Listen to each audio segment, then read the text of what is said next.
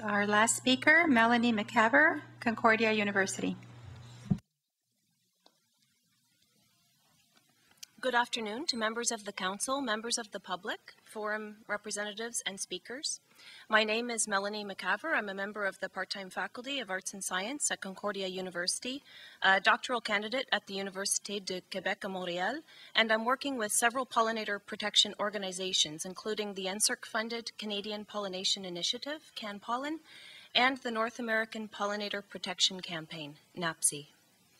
I would like to thank the Council for the opportunity to present this statement on the importance of trilateral action in protecting pollinator diversity and evaluating pollinator decline in North America. Pollination by insects, birds, and bats is a crucial ecosystem service in agriculture, food and fiber security, environmental sustainability, international trade, and conservation.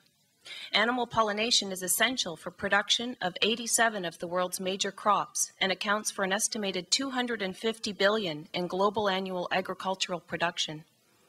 These crops include most fruits and nuts, many vegetables, forage, oilseeds, fibers, coffee, cocoa, and tequila, also arguably an essential, nutrition notwithstanding. As a result, farmers and consumers alike strongly rely on pollinators. In addition, many ecosystems depend on pollinator diversity to maintain overall biological diversity.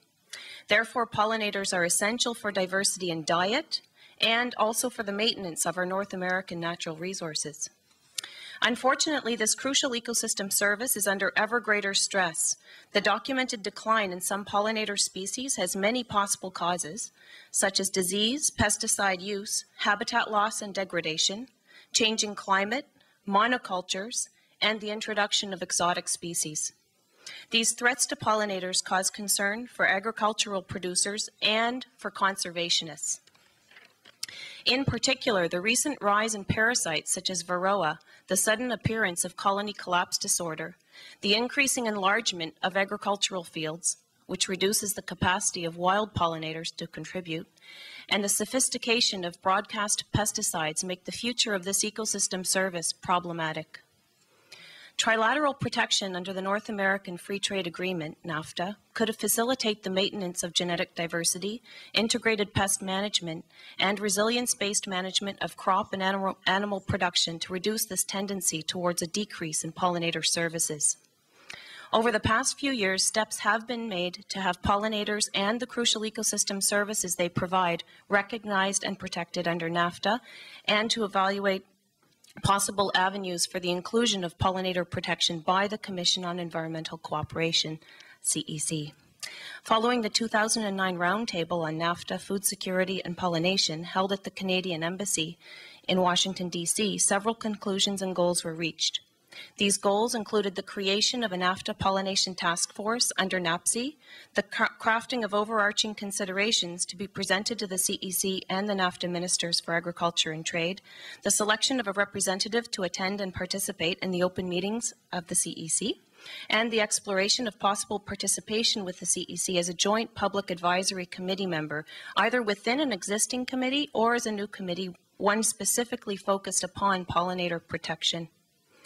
This spring, the NAPSI-NAFTA Task Force has written a proposal to the CEC requesting an assessment of the agricultural production, ecological, and socioeconomic consequences of pollinator declines in North America.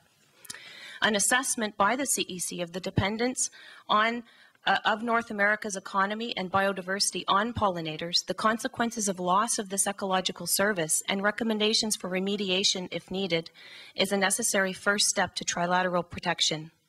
To this end, we request that the CEC assess this dependence on pollinators and, if found to be important, develop best practices within the scope of NAFTA to improve the health, abundance, and varieties of native pollinators and the biodiversity and sustainability of pollination processes in maintaining healthy ecosystems. The assessment and further work which may flow from it fit well into the three themes of the CEC Strategic Plan for 2010-2015. In conclusion, pollination is an important service to North American vegetable, fruit, beverage, and fiber production and essential to the survival of North American ecosystems. It is hoped that this statement today will help advance the critical need for such a study and subsequent trilateral protection. Thank you.